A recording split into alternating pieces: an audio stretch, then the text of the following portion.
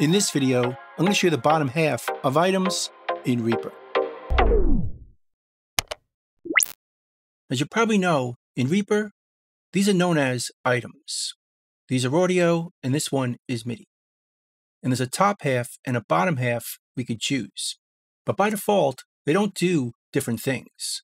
If we do things on the top half or the bottom half, it's going to behave the same. But we can change that.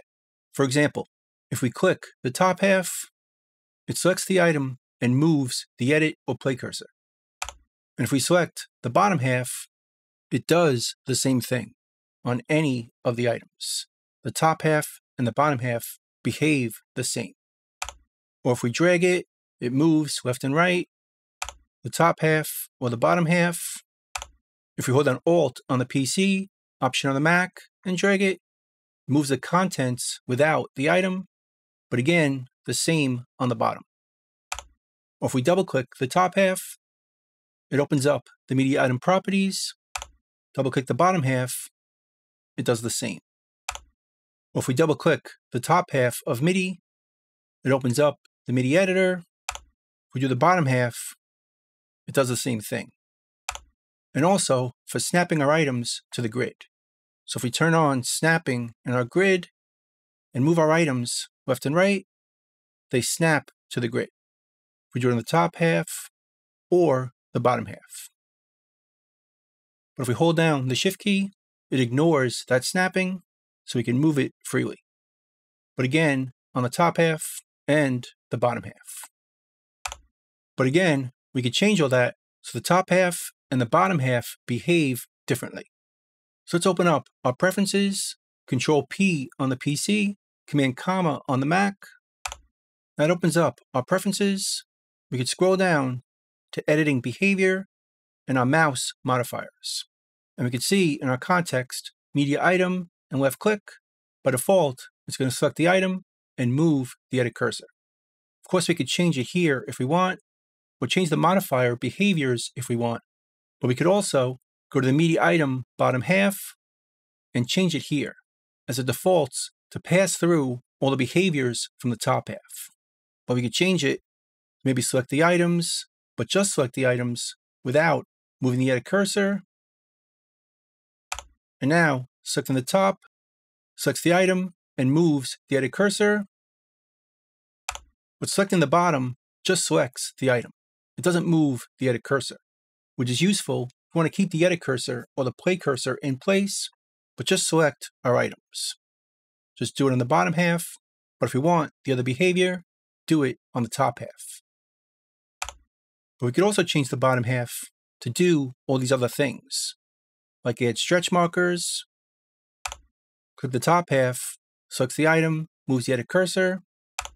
Select the bottom half, it adds a stretch marker. So we can add a bunch and stretch our items like this. A little bit easier just by selecting the bottom half. Or we could add take markers and add take markers on the bottom half like this. Give them names and create take markers that easily. Or we could reverse the behavior. So the bottom half behaves like the top half, selecting the item and moving the edit cursor, but change the top half to just select the item. So we're reversing the behavior. So now, if we select the bottom half, selects the item and moves the edit cursor or play cursor. But if we do it on the top half, now it just selects the item. So if we don't want to move the edit cursor or play cursor, we just want to select our items, just do it on the top half. If we do, select it on the bottom half. So we can reverse their functions. And this is also going to work with the left drag context. Again, it passes through the behaviors from the top half, but we could change it right over here. We can move the item contents along with these parameters, or just keep it simple, moving the contents without the item, just on the bottom half. So the top half moves the item if we left drag, but the bottom half just moves the the contents. It doesn't move the actual item. Or we could just move the edges, but not the contents. So now the top half moves everything, but the bottom half just moves the edges. The left and right side, which you can see right here, but it doesn't affect the contents inside. We could also adjust the volume, or the pan, or marquee select the items, or create razor edits, or marquee zoom, which is one of my favorite features, as it doesn't exist on the top half by default. So if we choose this, we could drag the top half, moves the item, but if we go to the bottom half, it's going to marquee zoom, meaning we could zoom in real close to this size and just see a closer version of the item. Or do it on multiple tracks like this to zoom in,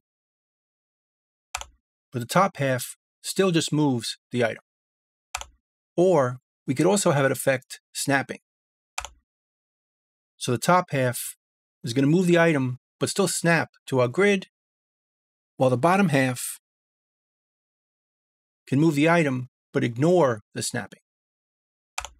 So now, if we turn on snapping in our grid, moving the top half snaps it to the grid, but moving the bottom half doesn't. So it behaves like holding down the shift key without having to hold it down. Snaps on the top half, but doesn't on the bottom half. Moves freely or snaps to the grid based on where we grab our items. And again, just like with the other context, we can reverse it and have this behavior on the bottom half and the other behavior on the top half. It's your choice.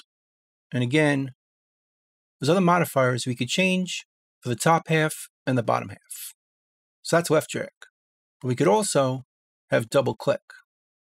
And by default, again, it's going to pass through the top half's behavior, but we could change it to anything we want.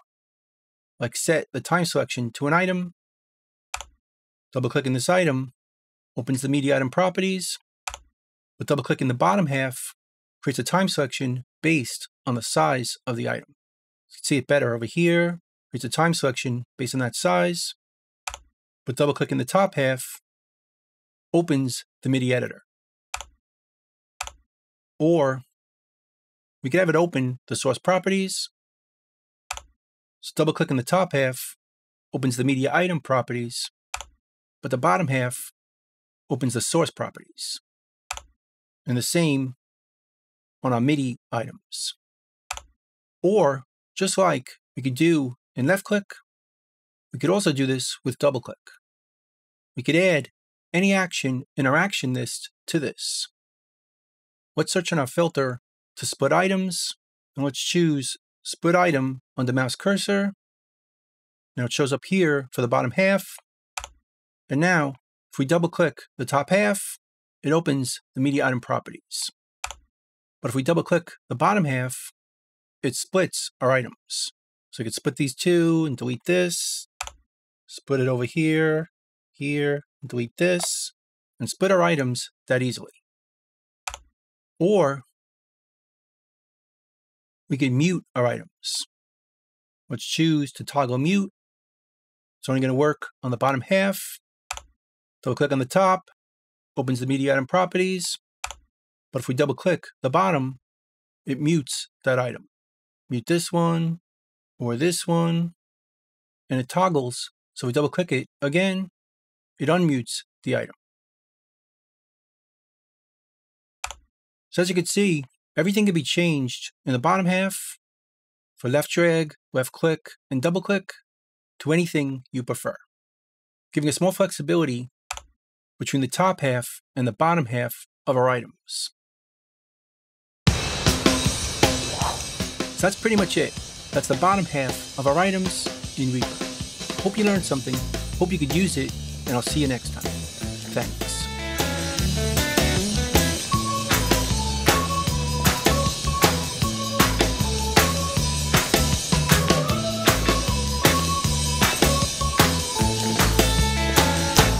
Bingo, boys, let's go.